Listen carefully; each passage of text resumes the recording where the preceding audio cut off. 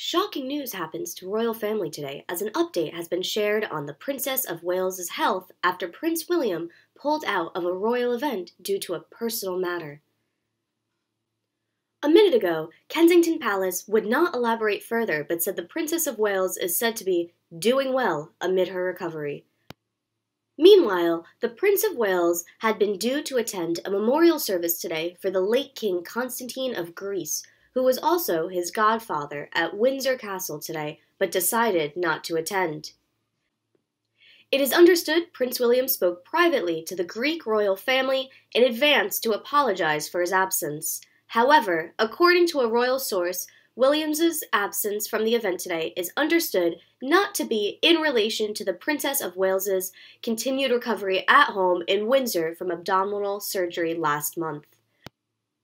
William, who was due to deliver a reading this morning at the service in St. George's Chapel, called the Greek royal family who were attending to let them know he was unable to go to the event.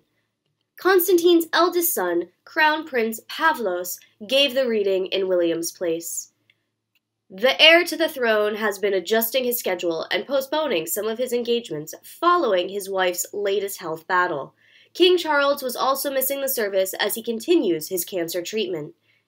It now means Camilla is leading the royals at the service for the last king of Greece, who was a close friend of King Charles. The Queen arrived separately to other members of the royal family as she was driven to the Galilee porch entrance.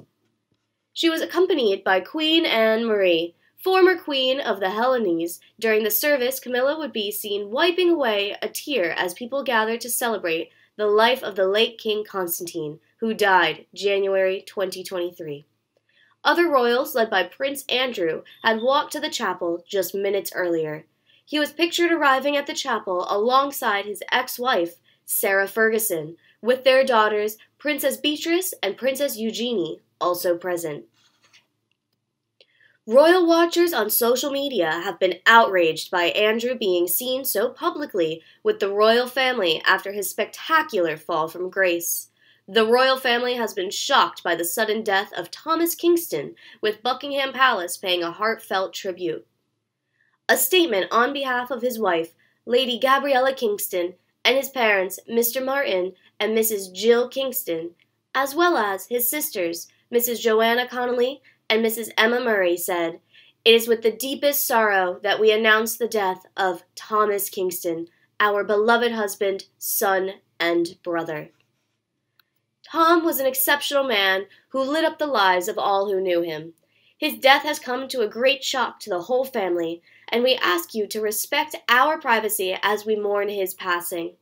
Tom Kingston's wife, Lady Gabriella, is the daughter of Prince and Princess Michael of Kent, while Prince Michael is a first cousin of the late Queen Elizabeth. The 45-year-old financier was found dead at an address in Gloucestershire on Sunday evening after emergency services were called to the scene shortly after 6 p.m. He was last pictured on Valentine's Day, less than 2 weeks ago, at a Shakespeare engagement with Queen Camilla. An inquest will be held to establish the cause of death, but there are no suspicious circumstances and no other parties involved. The King and Queen have sent their most heartfelt thoughts and prayers to Lady Gabriella Kingston and Mr. Kingston's family. A Buckingham Palace spokesperson said, "The King and Queen have been informed of Thomas's death and join Prince and Princess Michael of Kent and all those who knew him in a grieving, much-loved member of the family.